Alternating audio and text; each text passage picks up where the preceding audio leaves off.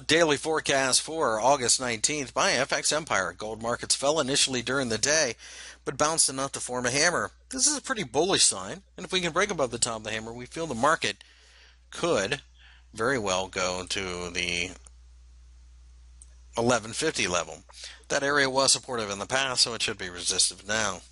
On the other hand, if we can break down below 1100, we feel that this market will fall apart, probably heading back down to 1080 and maybe even lower than that given enough time.